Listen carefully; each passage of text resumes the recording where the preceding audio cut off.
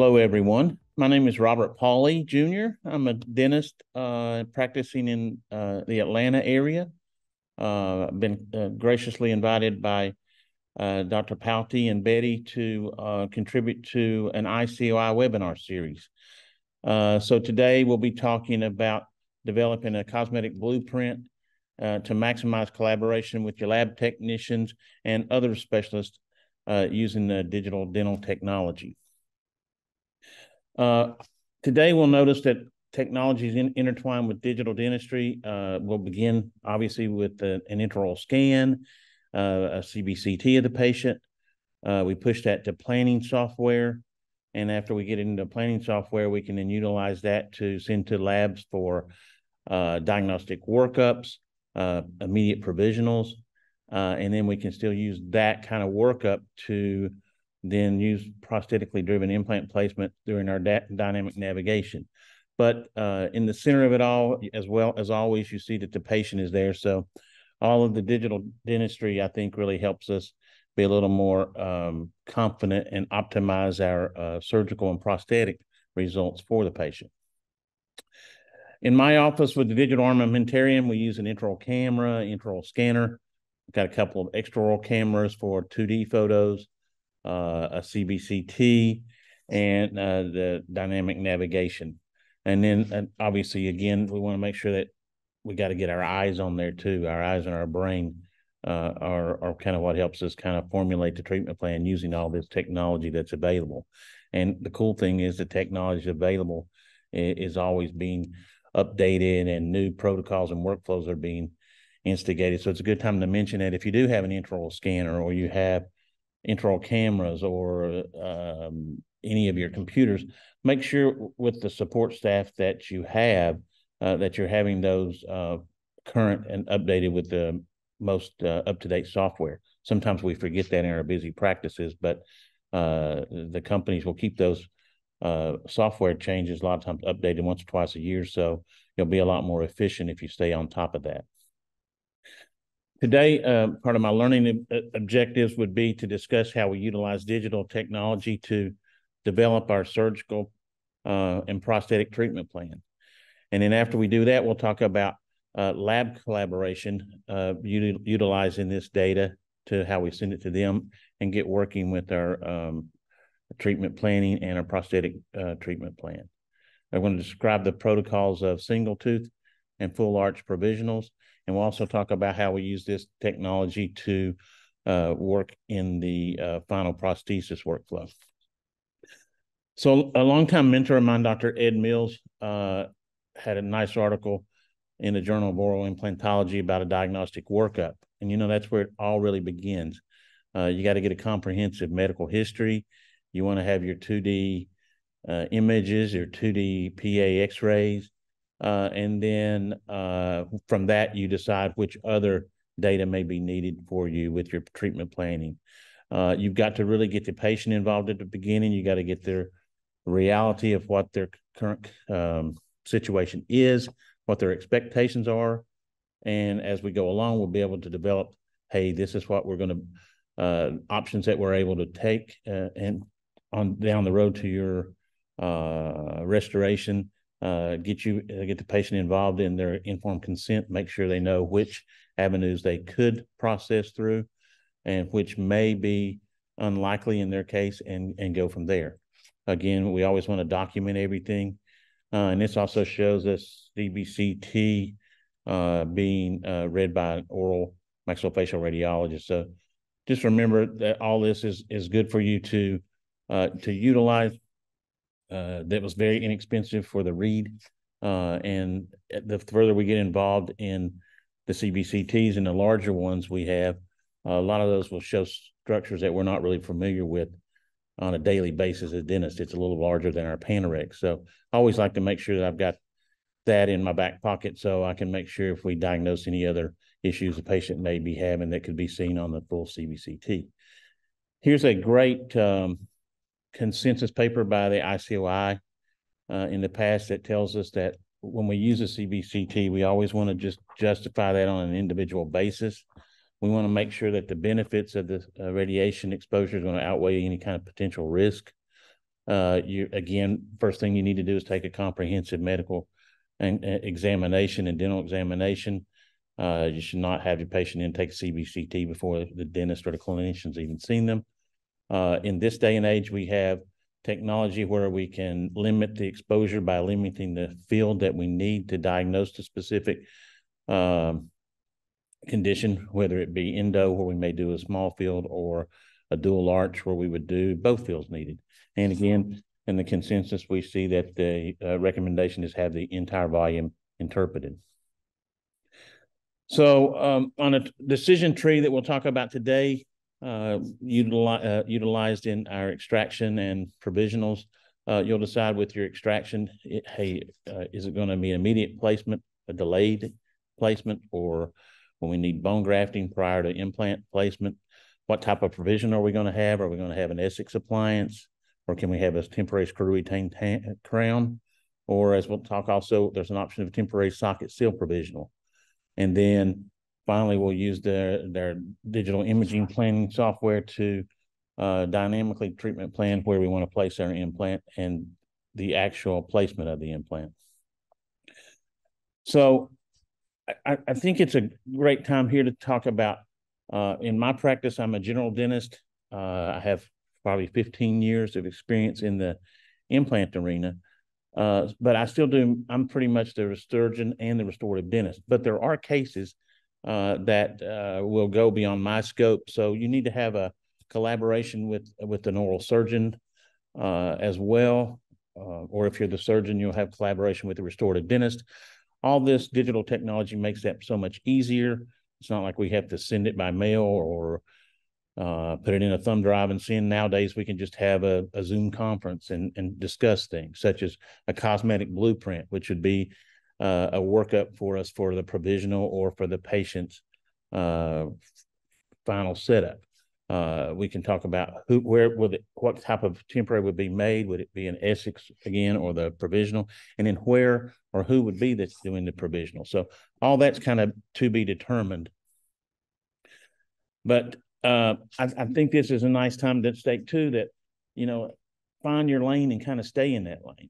The ICOI offers a lot of CE through the years. They offer credentialing, so you can get lots of CE, lots of compendiums, and learn specific treatments. I encourage you to have a mentor that you can discuss more specific cases with. But till you're very comfortable in doing a specific procedure, make sure you stay in that lane. And if it gets to the point where it's out of your league, then have the appropriate surgeon that you can refer to. I've got a couple of great surgeons in the Atlanta area, Paul Anderson, for one. So I'm 61 years old now. It's been a great run with implants, but I'm never going to do any zygomas or quad zygomas or intranasals. So it's nice to have that surgeon as well, and to know the collaboration as far as you guys discussing the treatment and the restorative workups.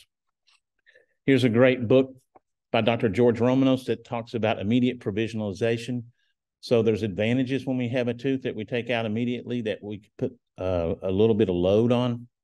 His studies have shown that the bone density at the implant is stronger.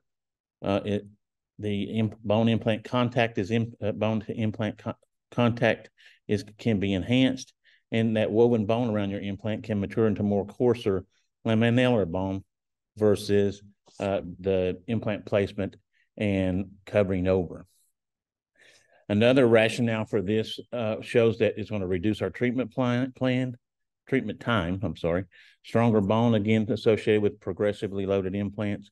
We have less remodeling of our soft and hard tissues.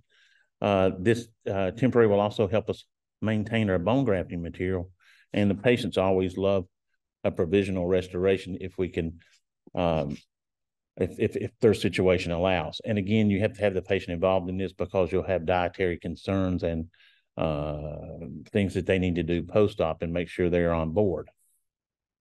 So here's a particular case where we had our pre-op PDIP planning. We see that the patient snapped off a lateral We have the good luck to just place the lateral back on and obtain a intraoral scan. This is a great article by Dr. Pauley, which is talking about gingival tissues. So we want to look here and we see phenotypes. We see that there's always, when we look at teeth, they're usually short or square, or they're going to be slender and triangular. The shorter and squares are going to have a thick gingiva. The papilla may be blunted, but it gives you a little more freedom to know that, hey, this might be a great immediate placement because we don't have to worry quite as much about the gingival tissues pre-op. And you can see in the 2D image that he has nice keratinized tissue all around the root, and we have a nice couple of millimeters between the buccal edge of the tooth and the buccal tissue. Here's another nice application from a textbook from Drs. Rinaldi and Ganz and Matolo. And Dr. Ganz has written articles you've seen, I'm sure, of the triangle of bone, which is the base of the triangle is at the nasal base of the nose. And we have the buccal and lingual connections. And then you want to place your implant right in the middle, and that gives you a nice sound bone. But you can tweak that if possible to where if you move the implant crest just a little lingually or palatally, you can still have nice buccal bone of a couple millimeters. Your apex may be a little closer to the bone, but this gives you a chance for a nice screw retained type of provisional and hopefully permanent crown, especially in today's world with angled screw channels. And you see the arrow there, that's also been mentioned by Dr. Ganz. That helps us place a cotton row right there in the buccal that will pull the soft tissue away to let you better demarcate, hey, where the bone is.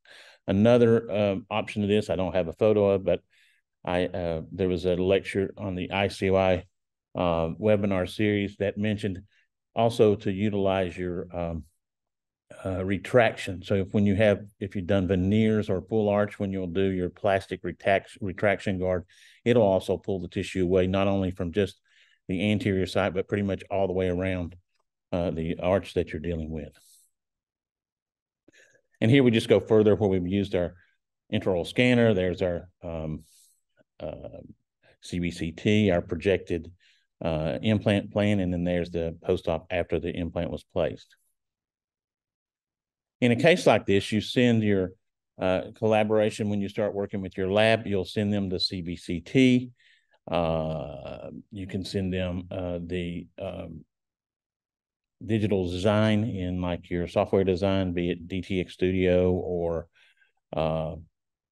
other types of implant design software, and they will take the cast and digitally be able to remove the tooth and digitally place a tooth in the needed orientation. This is a nice visualization showing the tooth. It has wings to assist with seating. In this case, I had it milled at the lab, so it's a little stronger, but nowadays you're having more offices have 3D printers, so Sprint Ray and such. So if you have the technology and the time and the knowledge, you can design your own case and send your file to the printer and have it printed, or you can send it to the lab and they can design the case in the software and then still send it back to you and you print it in your office. In this particular case, when we pick up the provisional, we are using, again, you'll see the wings there to help us seat it in the orientation and not have it pushed buccally. We'll need pickup material, so I usually use like a Venus temporary material, screw retained temporary coping for the implant, a cotton swab. A lot of times we'll utilize to fill the coping hole, some bonding agents, flowable composite, and then finally a PMMA polishing kit. So you just inject your pickup material around the coping and in your crown. You're able to pick that up. You take your cotton tip out, unscrew the provisional, and then just utilize the flowable composite to make your emergence profile. Here's a great article by Dr. Stompel and Wadwani talking about a custom healing abutment or a provisional, and they help us maintain our soft tissue, and they give the soft tissue stability.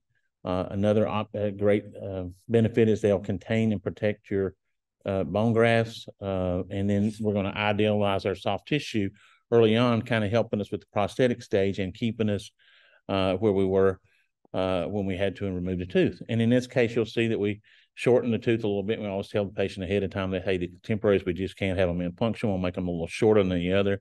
Won't be ideal, but it's going to be nicer than you having to wear something that you take in or out, and we're able to provisionalize you. Another option that I mentioned earlier is a term that was coined by Dr. Chu, Salama, and Tarnow in the past with articles on socket seal. And this is a case, again, where we're limiting our buccal palatal contour changes. We're enhancing the peri-implant soft tissue thicknesses by keeping everything as it was during pre-extraction. We're having a flapless extraction, so that way we're not disturbing any bone flow. And we're using a screw retain provisional again as the socket seal to kind of help with our bone graft maintenance. And you can see here's just a couple cases of those. One has healed slightly in the left, and the other is probably on the day of placement of the provisional.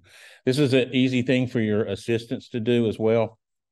So a lot of times I'm out of the chair. The more you turn over to your assistants, the more they really get involved in the team. And you'll be amazed how really handy and how efficient and how technically adept some assistants are. And I've got one in my office that just loves the restorative workflows. Here's another article with mentioning socket seal, but again, we're talking about preserving our hard and soft tissue architecture, limiting the amount of facial palatal contour change, and again, we mentioned stabilizing the graft. And so you see in this case, it was number 10 was a lateral that was unrestorable. The other teeth had veneers with decay. So we were able to temporize the gentleman with 6 units of a crown and bridge temporary. But in the right, you see, in the left first, you'll see the socket seal. And in the right, you just see where with his deep bite, I did not want to have a temporary provisional in contact or even close to contact. So we just let the bridge be our temporary. It doesn't contact the socket seal provisional, but the socket seal helps us maintain our papilla. And you see in the right, we got nice papilla and a nice still buccal contour. So this is the case that we just looked at. So when we are ready to do the final impression, we're going to use our intraoral scan. And in this case, we use it with an implant workflow. So you're going to take a common scan of all the teeth. In this case, the adjacent teeth with their crown preps. We capture the bite, and then you'll come back and you remove the healing cap while you're doing the common scan, and it lets you get your emergence profile. And then finally, you'll come back and place the scan body and do the final scan. So if you haven't figured it out by now, the Southern accent comes from Kentucky. I've been in Atlanta for 35 years, but born and raised in Kentucky. I went to the University of Kentucky Dental School and love going to Lexington in April or October and catching the races at Keeneland. So this was the American Pharaoh when he won the Breeders' Cup Classic. And you notice that when the trainer is telling his Bob Baffitt's telling the jockey, he's not telling him to go out there and run the horse just around the circle and go as fast as he can. They've got instructions and a treatment plan that they've developed. So I think that you have to be as well given your lab detailed instructions. You want to send them as many photos as you can, and you give them all the notifications of your implants, your sizes of your abutments, your healing caps. They just need all that to be able to make a correct decision, and it always helps them. The more information you give them, the more of a finalized product that you'll get that will be conducive to both you and your patient. So here was the beginning with the before tooth number 10 was removed, and then here we have with the post-op. So he was very pleased. In my case, I think this is one of those times where when we look at these, I couldn't tell you from this photo which one of the teeth was an implant. And I think that would always be our goal and what we were looking forward to. But again, it's a great way that digital technology has helped us all the way from the planning through the final. Here's another case we'll talk about. This is a traumatic injury. A patient was on the job working and disconnecting a high pressure hose, flew and hit him in the face and broke both of his central incisors. So you can see in the digital images, they'd had posting cores and crown in the past, and we can see the fracture. And we'll start by then developing a provisional design. So we take the implant planning software, the CBCT, and the intraoral scan, send this with the dynamic navigation technology and the bone mesh and the virtual implants to my lab. This is a case by Root Lab out of Kansas, but they were able to digitally design 2 adjacent crowns with the seating wings. And now in the planning stages, you can see where the software, we're able to choose a particular implant. We pick an abutment, and we can tweak with our implants again if we can try to make it possibly screw retain. In this case, we're noticing a huge incisive papilla. So all this goes into play. But when we pick our abutment, a nice thing that I've heard in one of Dr. Homley Wong's lectures last year at the ICOI winter meeting in Atlanta, it was talking about abutment height being a big advantage. If we can have a concave height and at least to be over 2.5 millimeters, that they're seeing less marginal bone loss in the beginning. So we all know that in the past, when I started, that we were told that we were just to expect bone loss down to 1 to 2 screws in the first couple of years. Well, I think now we've gotten to the point where we're getting even less than that, or minimizing any marginal bone loss. And so in this case, it's very simple that I'll just pick an abutment that is 2.5 millimeters from the implant. So that abutment interface is 2.5 millimeters from wherever I take the healing head off or the scan body on. I'm never, ever unscrewing anything that's right there at the abutment implant interface. So we're not damaging any of the fibers or impinging any of the bone. And so again, this is just technology again that lets you look, tweak, parallel. Look in this particular software, we can look at it in 3 or 4 different work stages. So we can look at it from mesial to distal, or from an occlusal view, just to kind of tweak everything as we're doing our design. After we've done the design, this is when we're able to send these STL files to our labs to have a provisional, or in the case of doing it in our office, we would just send it to our printer or a milling machine and have that made as well.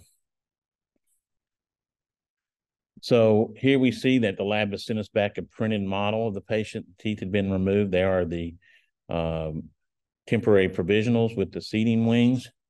Also, in this case, we've got coping access holes, since we designed this with our X-Guide dynamic navigation protocols, where the lab's also being able to see our position of our planned dental implants. We're helping maintain our gingival contours. And then again, the lingual wings are there for us to have seating.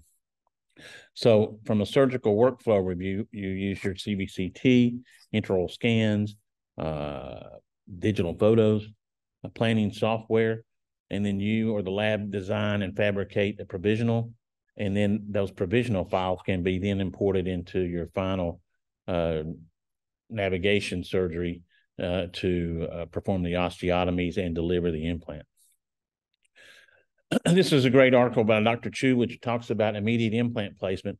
And in this, he's kind of classified the socket left after the extraction. So you see in these two cases on the right, we'd love to try to avoid these if at all possible, because we've got a pretty large fenestration on the top, and then on the bottom right, we've got pretty much a fenestration all the way down to the apex. So in these cases, we're not going to be able to do an immediate implant. We're going to need to graft. But I just caution you on using the forceps in these type of situations, because we're liable to break that small little piece of buccal bone. So here's a cool Benex extractor kit that's utilized for a traumatic extraction, and we'll start with number 9. And so we come out and then we'll sound the bony architecture, and we see that we still have a nice all 4 walls present. And we'll do the same sort of thing for tooth number 8. There's the anchor that's placed, and then the apparatus is hooked up. I call it like a guide wire, but it's hooked to the tooth and then just around your Benex elevator. In this case, our goal, and we were able to achieve, hard and soft tissues remain intact. We did not lay a flap, so we did not disrupt the periosteum, and we're able to maintain the blood supply. So here's a quick little video showcasing this. But the first thing you do is you just take a slow feed drill. A lot of times it'll be a root canal tooth. Or if not, you just go down the pulp canal. Video, and there we have there we have the sorry, I didn't know if I had sound on there, so my technician's left, so I'll just let it roll. But what we're seeing there is attaching, screwing in the post, and from this we're able to then attach the wire.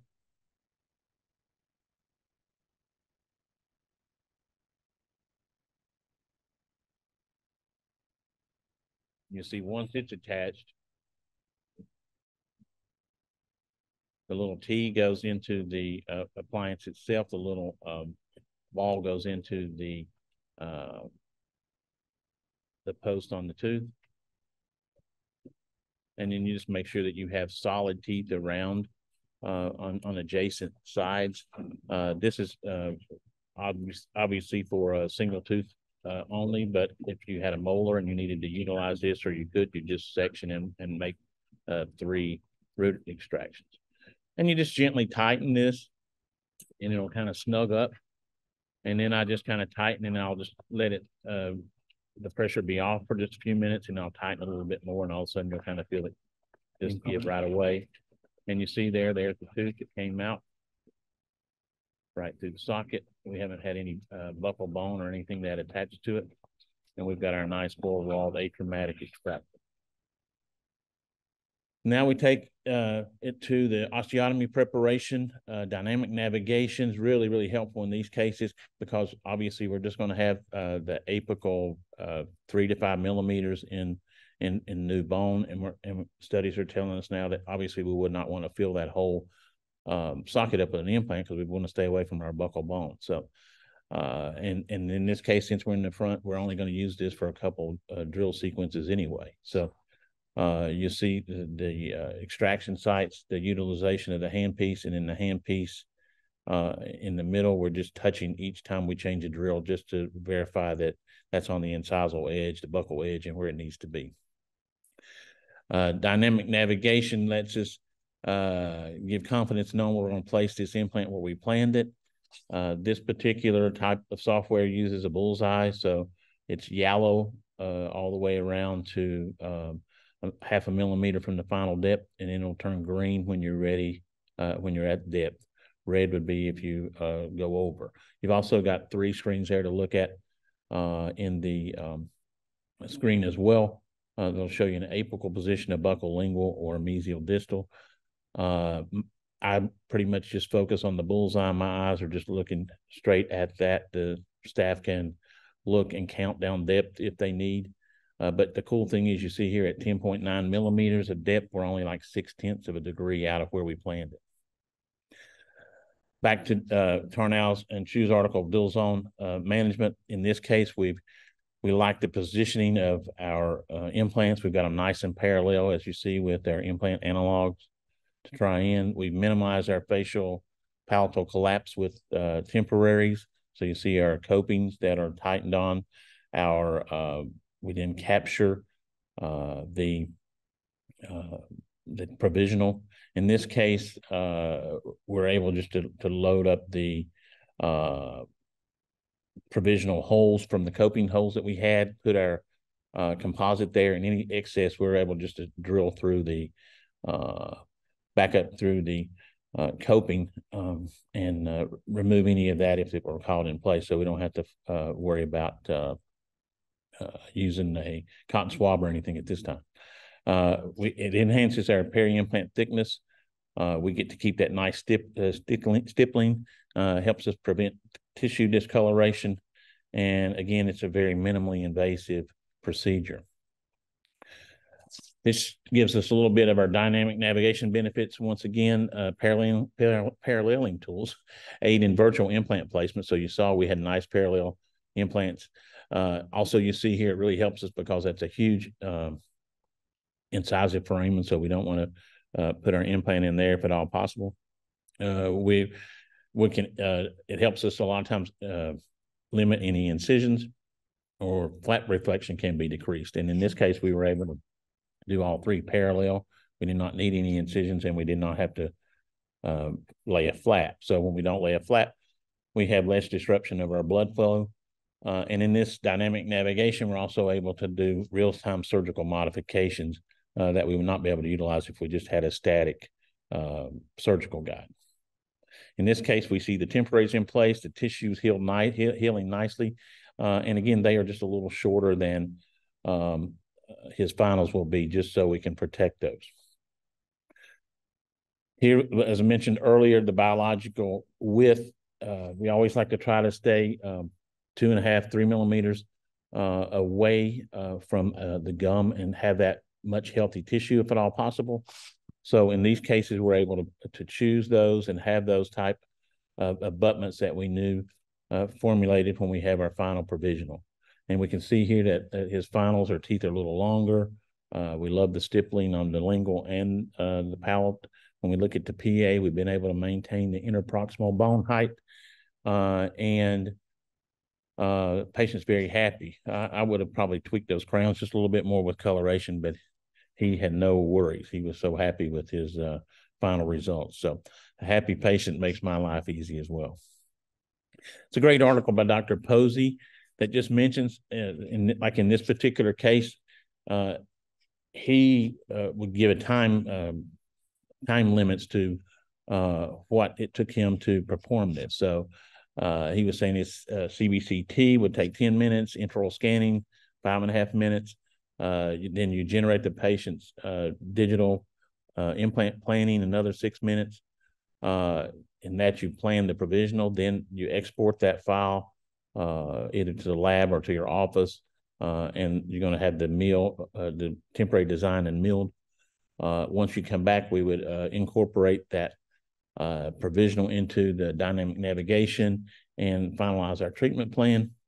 And after the implant's placed, 25 minutes, he would then take another 20 minutes to adapt the temporary shell. So he's been mentioning in his particular studies, it takes him like less than an hour and a half to do all this. So it's pretty time efficient.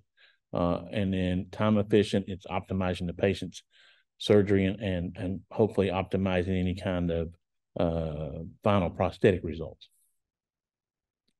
When we're talking dynamically guided versus freehand, doctors Emery and Block have had extensive literature to review, but our patients nowadays come into the office and they're aesthetic and hygienically minded. They've already done a lot of research on internet, so they're looking for the ideal positioning and great aesthetics. So we've got to develop our treatment plan to make sure that the prosthesis where it needs to be for their aesthetics is a way that we can accurately place that implant before and help us with that. And then obviously the improvement of accuracy. Dynamically guided has been shown to be about 11 times more accurate than someone doing it freehand. In my case, I've had the technology for, I guess, about 8 years. So pretty much every implant I place now dynamic navigation guided. So it gives me the confidence knowing that I'm placing the implant where I planned it. And again, this just shows the graph from the Dr. Block's study showing that angular deviation was less in guided or dynamically guided versus freehand. And then there's another example where in our case, it was 10.6 millimeters of depth. We're only half of a degree off. And then you also see that in that right there, a little right of the bullseye, you'll see that the outline of our implant is pretty much in the blue where we planned it. And then the final thing I'll mention there is you see that it's green. So that means we were right almost like a half a millimeter from our final depth. So I'd like to spend a little time talking about full arch workflow. And get a drink of water here. This is another great reference book, Dental Implant Surgery by Dr. Michael Block. And again, as I talked earlier, whether you're the surgeon and the restorative dentist or you're working with the surgeon, there's some pre-op preparation. So there's going to be data collection. You're going to coordinate with your surgeon. If someone else is going to do the surgery, you got to coordinate with the lab technician about your prosthesis, the setup, any prosthetic designs, any prosthetic parts, medical history confirmed, and informed consent. His second protocol was surgical protocol. So what incisions are going to be made, what flaps if they're needed, the amount of bone reduction needed, where you're going to place your implants, and also, as we mentioned before, abutment placement.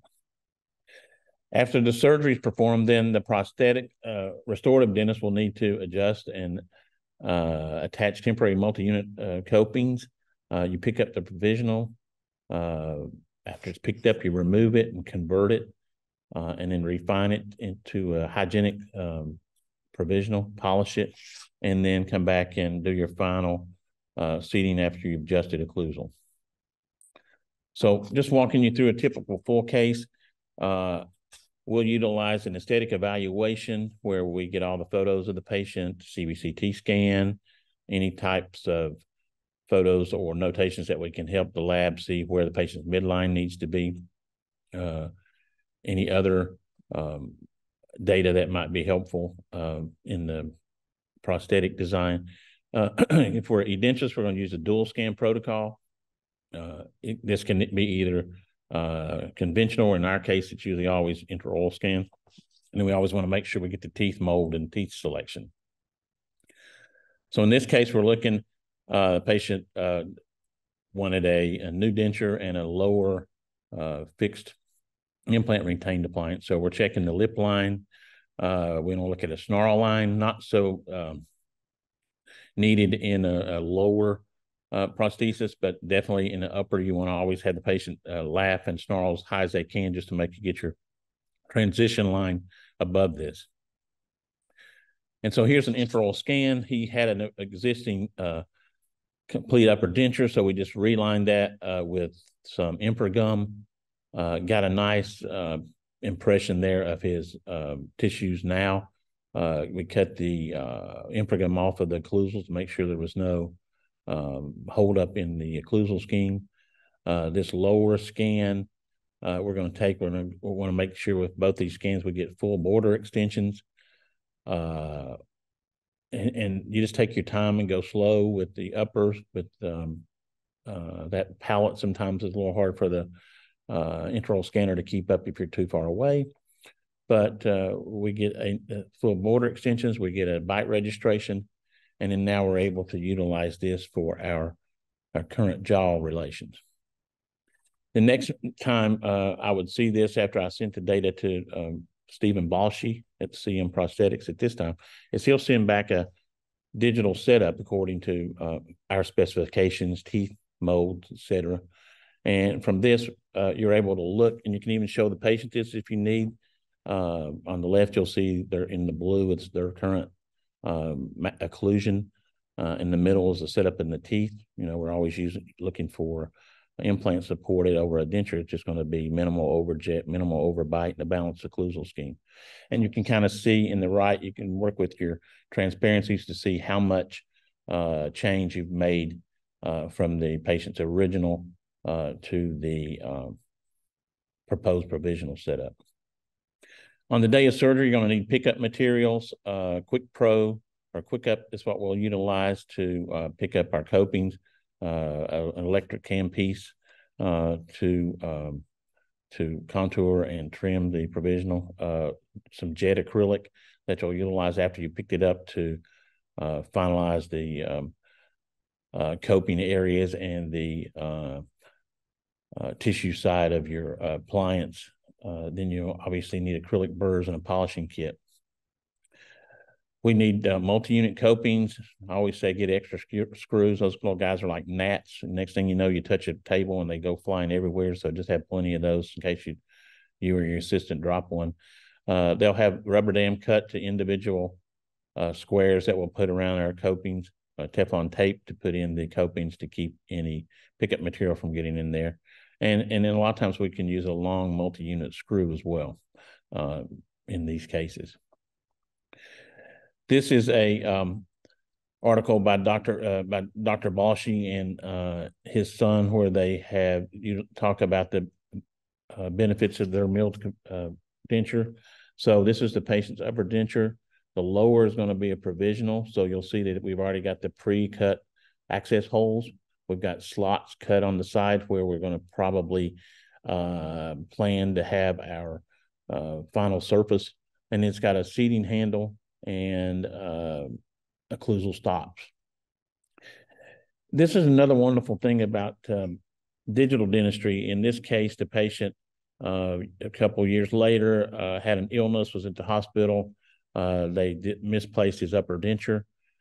So with this digital workflows, I was able just to go into his chart, find the reference number for his denture and the milling area, and the lab were able to mill him another denture that his son was able to take to him and he could now have in the hospital, and just told him to come by and see us if he needed any relining after he was able to come home. After we picked up the denture, you see the rubber dam there in the middle. We're unscrewing this, so it's kind of keeping anything from going under. We will take it and cut off our flanges, and then you'll see that we've got a provisional there with an all-on-6. As we move from 3 to 4 months post delivery of our provisional, we've now scanned our provisional for the lab, and the lab's able to utilize this scan and to help mount the case. So this will give them a chance to utilize this to help us to determine our existing vertical, our midlines, our aesthetics. And we notice that sometimes I don't like to rush things, but this is, and our lab works with me on this, in that we've got the lower teeth in white wax just in case there's any issues with our bite that we captured, because this is going to be a porcelain fused to metal hybrid. And so you can see that, yes, we've got really nice midline. We've got a pink acrylic that they, or silicone matrix that they have for our bite is pretty much dead on. So again, the intraoral scan and the digital data is really helpful for the lab and for us to get a really predictable, nice result. So here we see our 6 implants, our porcelain fused to metal final restoration over the maxillary CD.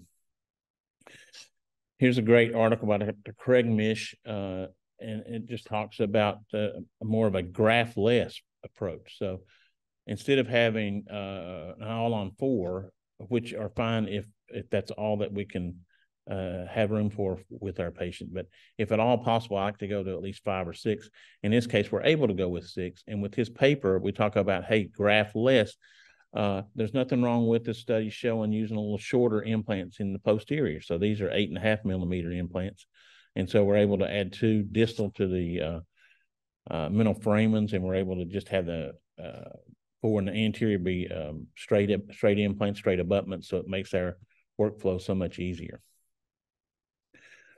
It's a great article or quote that I always like to hear. I see when I see Dr.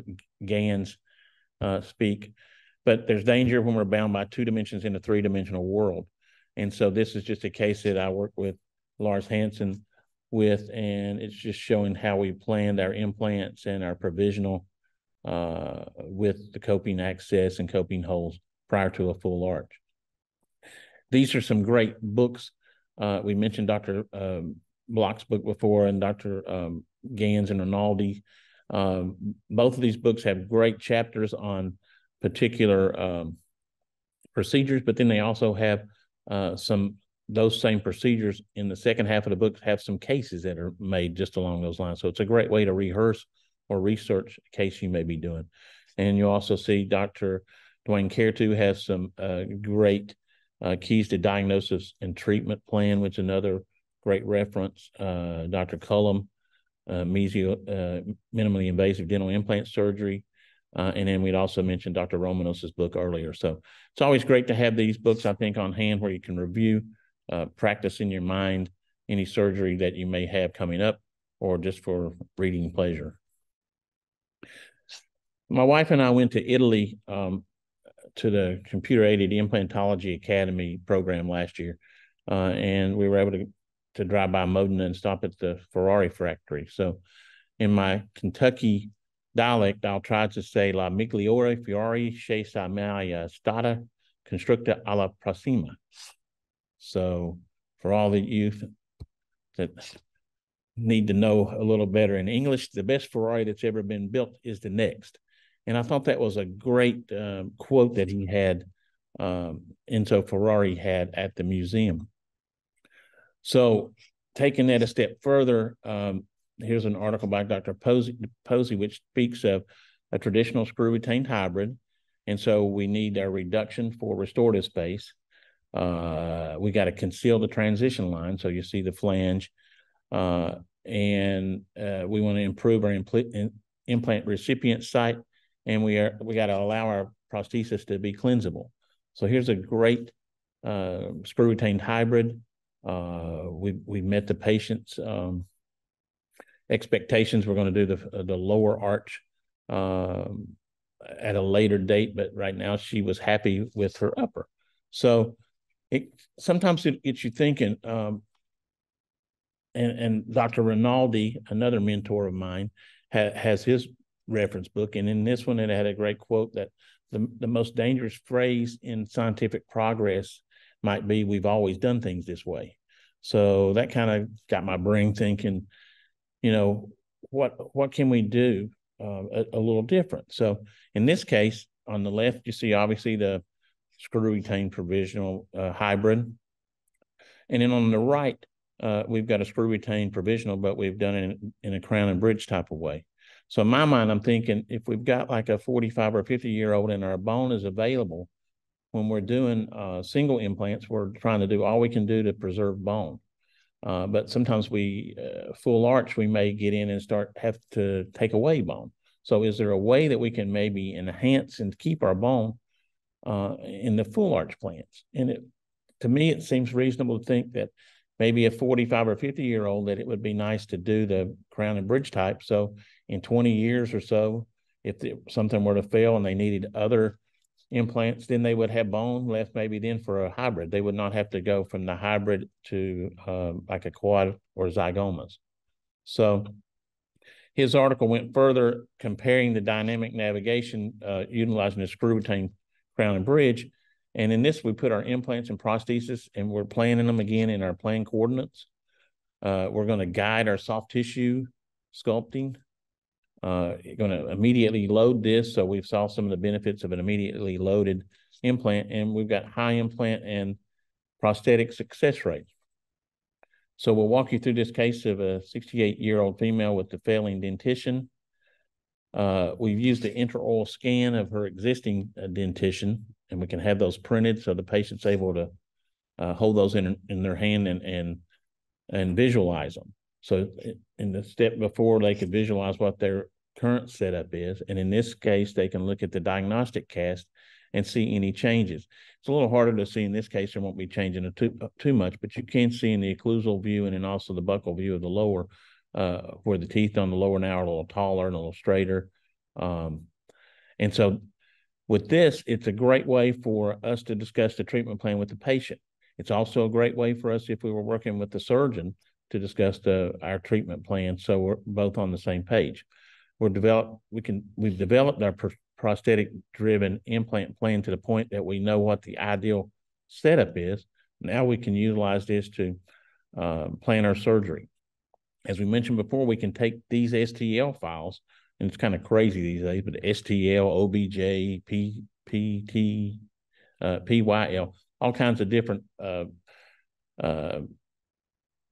initials for stereolithic, and different setups for the data set that you're seeing in the lab. But with these STL files, we can then put them back into our implant planning, to where we plan our implants, and then have the lab make us the provisional that would go to where we've got our implant treatment plan, and then finally utilize that after the provisional is made to dynamically guide our surgery. Also, at this day and age, we have facial scans that we can utilize either with cameras, or in our case, it has an opportunity to use the facial scan on the CBCT. And this lets the lab also be able to tweak the implant plan and see what that looks like when they're utilizing the setup for the teeth. And again, this is going back again to our planning software. This patient has given me permission to let her eyes show, so she's seen this and has no issue. But from this, we're able to import our CBCT and intraoral scan into our planning software. We also import the facial scan now in a diagnostic workup that the lab sent us of the ideal teeth setup. And from there, we'll come back and do our final tweak on any implant placements, abutment height choices. And then finally, we can utilize copings, and that'll help us if we have any angled copings to see what angle, either a 17 or 30, that we might need. And then to see exactly to set that up to where it's coming out the occlusal of a tooth, not a buccal or lingual. And again, like we mentioned before, we can export these files to our surgery. This is a 2D visual screenshots, but it's just showing the placement of our 6 anterior maxillary implants and the 6 lower implants. We've got this from the lab that has our provisional that is milled, and then it's a seating jig with a maxillary palate stop that lets us detail our occlusal scheme. So you see the coping holes, we've got our vertical dimension established, and we're able to capture these and load these with their established vertical. In this case, we use a Ostel unit to make sure that we've got appropriate readings to be able to go ahead and immediately load. Again, you see here with this type of surgery, we've minimized any kind of flap reflection. We're maintaining our soft tissue contours, and we're not really having any bone reduction. Here's the immediate provisional. As we're picking it up, we can use the wide healing caps to kind of hold everything as we progress through and do any, in this case, a couple stitches and sutures post-op. As we do the pickup, as Dr. Block mentions, a lot of times we'll do this sequentially. With 4, a lot of times we'll nail them and it's all together. But when we get into 5 and 6, a lot of times we'll have to do just a little bit of tweaking and widening of our coping hole to give us some room for the coping, and then give us some room for some coping pickup. One of the cool things that's coming down the pipe, hopefully first quarter of next year, is we'll be able to utilize our current dynamic navigation software. And at this time, as soon as we finish the surgery, place scan bodies on these implants, and then be able to send that data to the lab and incorporate that with their design provisional, to where either later that afternoon or the next day deliver a screw retained printed provisional, which would not have the larger holes here, be less likely to fracture for us, and make our life a lot easier. On the right, in the middle and the right there, you see the stop that shows us where we're helping us with our occlusal stop with the maxillary arch. So this is her on the right after the day of surgery, smiling. The upper was really nice. In this case, I don't utilize typically a dual arch. I'll usually just do one arch and then have the patient back. In this case, we had her back in about 3 weeks and then did the lower. So here you see when we're doing the lower, again, as I mentioned in Dr. Block's book, we've just sequentially pick up the coping. So we started off with 2, and then we'll come along and others as we go. Again, you see the seating jig on the lower that lets us to be able to correctly mount the upper with respect to the lower in occlusion. And on this, we did our sutures with the wide body heating caps while the assistant is doing our conversion. There's the final contouring and conversion of the lower immediate. And then there's the delivery of the immediate. And you can see already how nice the upper's looking, and like 2 weeks later, she's already getting some nice tissue healing. 2 weeks post-op, the upper is still healing nicely. The lower healing very well too. So there's no issue with us being able to offer this patient a typical FP1 all white porcelain final. So we noticed here again with Dr. Hosey's article that we delivered the implants in prosthesis in our planned coordinates. We were able to guide soft tissue and hard tissue sculpting and immediately load the aesthetically driven prosthesis, and we're happy with our implant success rates. At this stage, we've taken the patient to a milled PMMA try-ins. We've taken our impressions. We've got her in a lower PMMA try-in. It looks really nice. She's very happy. We had loved the keratinized tissue associated with our lower implants. And this could be, in one way, this could be a final for a patient, or this if a person was having issues with finances, you could have them in the PMMA and change this every 2 or 3 years as needed. But this is a way for her to wear this and let us be able to give her a chance to make any adjustments that we need and let her see what her aesthetics hold. Right before we came before we had this webinar, we've started the process with the upper arch. Here's the PMMA try-in. We've got great keratinized tissue around these again. So the patient's very, very happy. So this kind of brings us to the end of our webinar. I kind of hijacked this from Dr. Stavros Pelikanos. I saw it on a Facebook post, but he saw this quote that said, "As you think you peak, find you a new mountain." This particular image is from a trip my wife and I took to Iceland, and we were hiking behind our hotel, and you can see that there's a rope leading up that little pass. And it shows you, in my mind, it comes to the fact that there's been plenty of mentors that have been there before you, as in the dentistry too, and then they're able to guide you and give you their experiences by either mentoring in person or CE or in textbooks. And then hopefully, I'll leave a couple of ropes or a couple of steps for someone to follow later. Another thing I would mention here is the ICOI. I really thank them for giving me a chance to lecture and show you my digital workflow today. But the ICOI is very, it's a great way to get your credentials. So if you have a chance, look at the ICOI website, look at the protocols and the templates that you need to develop your cases to first be a fellow. And then when you practice a few more years and done more implants, you can submit for a Diplomate. So I think that's a wonderful opportunity. It'll kind of, I've done both.